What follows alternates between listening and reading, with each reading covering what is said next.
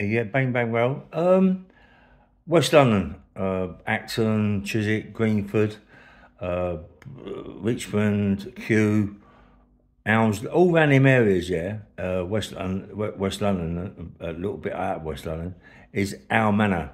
The manors where I was a kid, and we used to go to all the clubs. It was our clubs, we used to fight all the time. And the biggest fight that I've ever seen in West London was Acton White Hart years ago, where there was involved with about 4 or 5 bouncers. That was Maurice Bush, 6'8", 6'9", 20 stone. Cliff Fields, everybody knows Cliff Fields. Georgie Clark, Freddie Clark, and a guy called Dave Pearce, I think his name was, Dave Pearce, I'm not quite sure, a black cab driver, and Big Del Boy with a big scar down his face. I think about 6 there. 6 bouncers and a White Hart, yeah? But they was there, all that lot, for a reason. And they knew that it was going to kick off this night. They had been taking liberties with people, and it was just everybody sort of like turned up at the White Hart to have a white fight, yeah? So the bouncers knew that it was going to kick off, so they got more people. Well, right next door to the White Hart is Acton Police Station. So it's a little bit hard to be pulling out weapons and things like that, yeah? The police station is about a couple of yards away. And it's right on the same side, yeah? So eventually it kicked off. Bouncers were getting hit across it with pint mugs, glasses, bottles, chairs, tables, everything, yeah? And it eventually wound up on the streets. Freddie Clark, he must have had, I don't know, 4 or 5 bottles over his head, plus pint mugs. Georgie Clark, Manny Clark, Manny Clark's dad. George Clark's his uncle. Big men fighting men can really have it, yeah? They all got bottles and glasses across the head. They never ever went down, fair play to them. Big Del, he chased a guy called Mickey Everton. Mickey Everton kicked him between the groin, and he went down, and everybody steamed into Del. Del was a big, powerful man, could really have a fight anyway. He jumped up, and Cliff Fields was with him. They chased everyone, and they got away. Dave Pearce, I think it's his name, Dave Pearce, the black cab driver, he was involved. There was so many people involved in this big fight. Maurice Bush, 6'8", 6'9", massive man, yeah? Anyway, that's the only big fight that I've ever heard of in West London. The only big fight, and it was a big fight, yeah? And don't forget, it was next door to the police station, so you can't pull out guns and big swords and knives and things like that, yeah?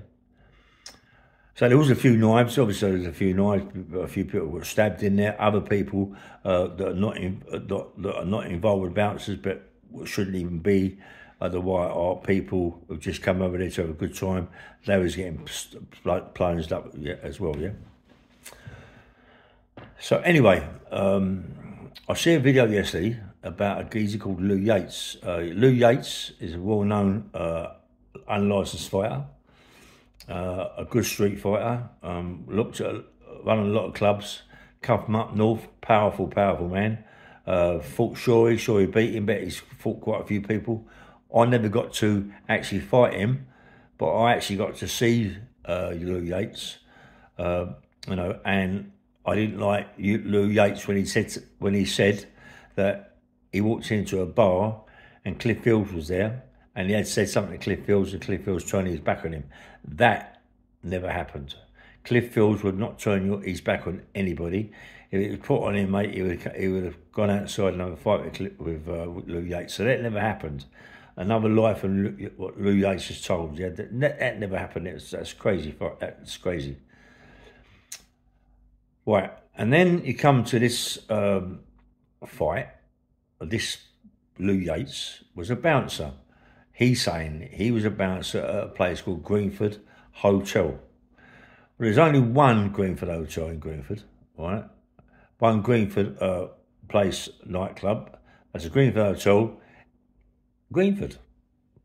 And it's now a McDonald's, right? But years ago, it used to be a big club, and you used to walk round the side to it to get into the entrance. 4 or 5 bouncers in there, run it. There wasn't really a lot of trouble in there as such, but when it did kick off, it kicked off. And because it was right out of the way from any police station, the nearest police station was Southall, which was a couple of miles away, so it took quite a bit of time to get to there. And it was in the dark, it was very dingy, and around the back of the place to get in. So around a club like that, around where the area was, people like that would have guns. There'd be guns in cars, guns in people going to the club, this, that and the other. So it was a dangerous club, i.e. like that, and big swords. It was very dangerous for that sort of thing, yeah. So on this interview, or whatever it is, book, Lew Yates' book, Wild Thing, I think it's called, he's saying that he run this club.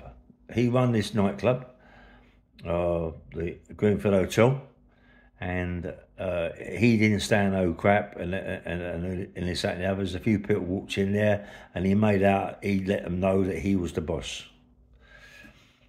You got people like, you got a Carlton club in Harrow, yeah, just off the Harrow, and that's run by Mickey Green, yeah. Everybody knows that Mickey Green. He's won a lot of money, Mickey Green, but he was involved with the train robbers and Bertie Smalls and Brian Turner, Jimmy Wilson, Davey. There's loads of people involved in that, yeah. They're all dangerous people, all carrying guns for armed robberies. They was all dangerous people. The most dangerous one of that, a lot of them, was a guy called Jimmy Wilkinson. Jimmy Wilkinson didn't care for no one. Dangerous man. He stabbed me in the back before, but a dangerous man, yeah.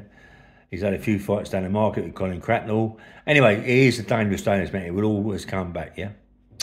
So, I don't remember the fight in Greenford Hotel, whether or not I was in prison. When I say I don't remember it, I wasn't there to remember it, but I got to hear about a big fight in the Greenford Hotel. And now I've seen it on this podcast, video, saying that the guy, Lew Yates, run the Greenford Hotel, and he had a big fight with a guy, and it bashed him up. He was the governor, and he become the #1, Lew Yates. They was petrified him, he ruled it, right? It wouldn't have happened. It would never have happened, right? All us West London lot, from the White Hart and other places, we run that area. We run that club. We run all the clubs anywhere around there, bootleggers, the Boathouse, the Castle, Cheeky Pete's, all that. We was the ones that always went there, always run these places. Any fights, we started them, yeah? And we finished them, as kids do. So Lew Yates has said that someone come to the door and said it was Charlie Wilson or something. He walked in, he let Charlie Wilson in with a white fur coat or whatever. He said that a guy come to the door, 6'8", the biggest guy he's ever seen. But there's only one guy that I know 6'8", was a guy called Maurice Bush. Maurice Bush used to be a bouncer in the White Hart, and used to be a bouncer in a Boathouse. Big man. Used to do a lot of films. Loads of films. Massive. Do James Bond. Massive guy. Powerful. Good boxer. They used to come down with a guy called Clifffields, and this guy called Dell, with a big scar down his cheek, yeah? They come down to Greenford Hotel to take over the door, right? To take over the door. Lew Yates, he said that he took over the door, and these people that come in, and he don't want them in the club, he's told them they're not coming in the club. This 6'8" guy that he's saying, he knocked him spark out, this, that, and the other. That's Maurice Bush. One, that wouldn't have happened. It would never have happened. Two, if he said that he took control of the Greenford Hotel, that's a lie. Because you couldn't do that. Because the people that are going in that place, Jimmy Wilkinson, Tommy Green, Jackie Lane, Bertie Smalls, Mickey Green. Most of the people that I'm talking about are very dangerous people. Plus, Jimmy Wilkinson was one of the worst, right? And being that Greenford Hotel was where it was, if there was any trouble with bouncers, they'd have to be very, very careful to coming out there with their legs left, yeah? Because they'd plot up and wait for them and shoot them. That is what it was around that area. So the bouncers knew not to cause too many problems, just to let things flow, no big trouble. That's why there was trouble in there sometimes, and they just let it go until it calmed down. Lew Yates said that it was a big punch up in there. Charlie Wilson was sitting there, and there was all bottles, glasses, tables flying around. But I don't know where that was, but if that was in there, that is the way it was. And bouncers just let it go. Lew Yates said he become the bollocks in there, and he become number one, and everybody petrified, and they all give him plenty of, just loved him. No, just Lew Yates is on the door. Yeah, we've got to do as we're told. It bashes up. Right, first one he's supposed to have bashed up was Maurice Bush. A lot of people must know Maurice Bush. Maurice Bush, massive man, 6'8", big guy, yeah. Works on the film sets. That's the only guy that I can think of when he said 6'8". It's only got to be Maurice Bush. So Dell with a big scar down his face, and Cliff Fields with Maurice Bush, they'd have all been together because they was going to take over that club. They just went in there to look at it, to take it over. Lew Yates said he was there, he took it over. All them people he bashed up. One, he wouldn't be able to bash Cliff Fields up. Cliff Fields would have killed him. Dell, with a scar around his head, would have bashed Lew Yates up. Maurice Bush, 100% would have bashed Lew Yates up. And if Lew Yates said he was in charge of that place, and he took control and chucked people out of that place, I remember that Johnny Hanlon, he was one of the people that all was together. Wilkinson, Johnny Hanlon, Ernie Wise, every one of them, Bertie Smalls, Wilkinson, they was all together before Bertie Smalls became a grass. So Lew Yates is saying that all that lot, they were petrified. Believe me, mate. Lew Yates has got it all mistaken there. That isn't that club, mate. You've got to think it's another club. Make up another club, mate, because it ain't that club. There's no way in a million years you did what you said you did, because you wouldn't have got out of that club. You would not have got out of that club. It's dark, it's dingy, and the nearest police station is 2 or 3 miles away, and they'd have shot you.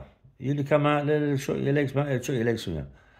So try and work out which club it was. It definitely was the Greenford Hotel, mate. Forget about that. Make out, and when you do it, when you find out which one it is, make sure it's a club that we don't know nothing about, mate. You know what I mean? Honestly.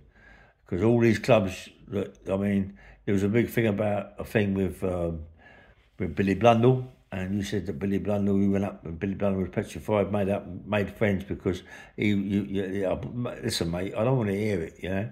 Your book's called The Wild Thing, and I believe the book's a good book, mate, and they should make a film with it. But there's a few things in there, you've made a mistake. It is not, right, Greenford Hotel. You did not go in there and take it over because you wouldn't have come out of any legs, believe, right? That is one of the places that you wasn't there, yeah.